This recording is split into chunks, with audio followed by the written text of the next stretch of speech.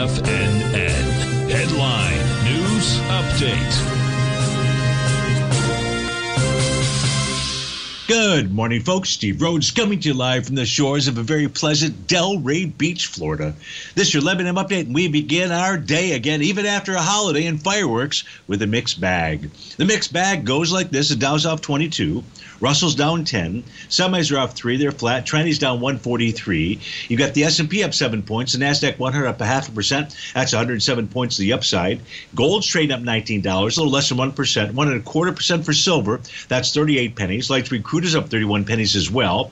Natural gas is back a nickel, and the 30-year Treasury up 18 ticks. Print out a 118.18 out there. Let's figure out what all that means by looking at that 9-panel market update chart. We'll begin the ES Mini. Well, the ES Mini on Wednesday negated all of its topping signals. It's traded above the top of its profile. It's traded above its green oscillator and change line. It's going to go target at least that 1-to-1 price projection level. That's up at the 56.78 area. I say at least because the retracement on the B2C leg, only a little bit above a 0.382 retracement. Odds would favor a move up to the 57.90 area.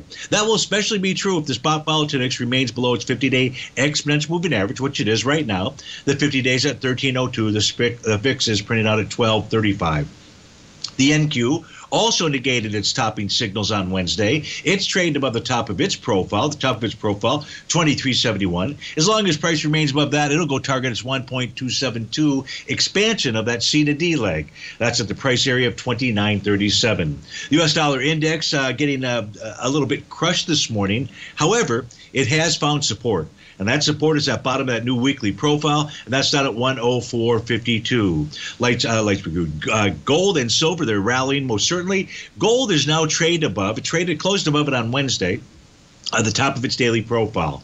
And we're trading above that again today. Odds favor. What gold wants to do is make a move up towards the top of the profile, top of the consolidation. Don't worry, folks. I'll figure this out. Around the 2470 level. If we take a look at silver, it's trading above one trend line or a couple trend lines, likely to go target its next. I would say light sweet crude. I would say silver, more likely than not, it's going to target its swing point from back on May 21st. Light sweet crude, finally we get to that. It's trading with inside its swing point from back in the trading session of, on a daily basis, April 12th. Odds favor move up to that 85.27 level. Natural gas, not looking great, but today's bar number 8. That says that natural gas could or should form a bottom between today and next Tuesday.